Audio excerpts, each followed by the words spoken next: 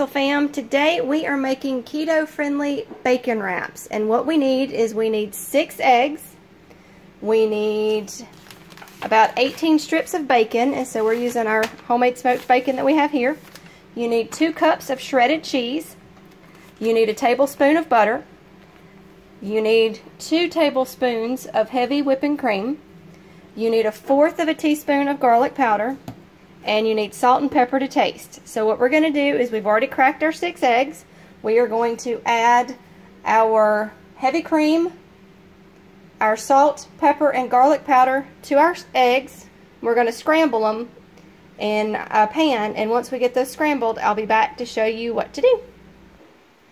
Alright, we have scrambled our eggs, and we have them in the skillet making our scrambled eggs. We've added our salt, our pepper, our garlic powder, and we've added our heavy cream. So now we are just going to cook our eggs and then put them in a bowl and set them to the side, and I'll be back to show you the rest in just a minute.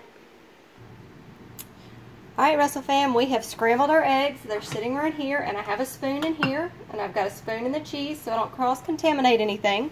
And what I'm doing is I'm fixing to lay out 3 strips of bacon, and you want them to overlap each other.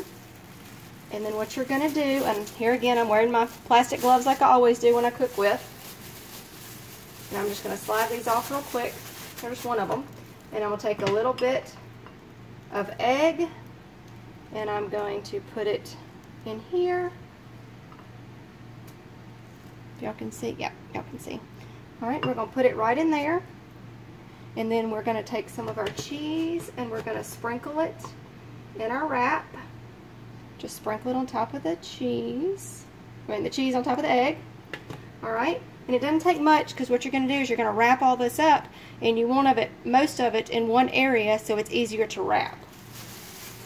And I'm going to wrap it and show you what it looks like.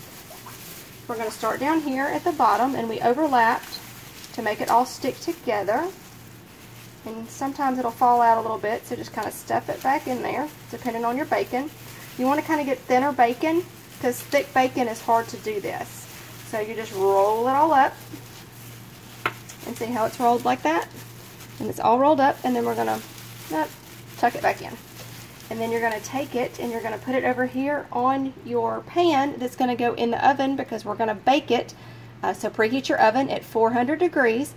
And I usually bake it for about 20 minutes, but there again, it depends on your oven, so you just want to bake it until your bacon is done.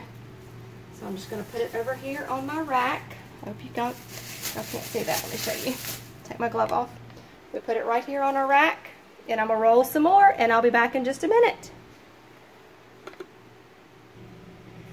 Alright, Russell fam, I had 20 pieces of bacon, and the recipe calls for 18, but I had 20. So I was able to make 1, 2, 3, 4, 5, 6 of our bacon wraps, plus a little one over here that I used with the 2 little pieces that were left. You see how they're all rolled and they're all stuffed. Let's see if you can get in there. See how they're stuffed with the eggs and the cheese? We are going to put them in the oven at 400 degrees, and I'm going to bake them for about 20 minutes. It may not take that long, just depending on your oven, so make sure to check them. You can fry them in a skillet if you want to. That's the recipe that I have read from. It says fry them in the skillet. I've done that. They tend to fall apart a lot, so I prefer baking them in the oven. So I will show you what they look like when they come out. Alright, we are back. They have been baking in the oven at 400 for 20 minutes. And see how they broke apart a little bit, but they are, I'm sitting here letting them cool off a few minutes and drain a little more grease off of them, and then we're going to put them on a plate and cut into them, and I'll be back when we do that. Alright, Russell fam, here is the finished product on our plate with our kale to go along with our keto diet. Thanks for watching this video. If you're new to our channel, welcome. Don't forget to subscribe and to smash that bell notification so you'll get a notification every time we upload a new video. Please make sure to like this one and leave us a comment of your favorite keto recipe. Have a great day. Bye.